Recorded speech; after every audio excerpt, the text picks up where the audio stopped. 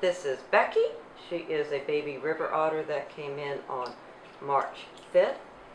She will eventually be put outside and get to be with our adult river otters, but it takes a long time to raise a baby otter. They need special formula and food and are very slow to develop. She will eventually learn how to swim, catch prey, and be a wild otter. We always will need donations of live fish, tadpoles, and other things that she would eat in the wild so she can learn how to hunt.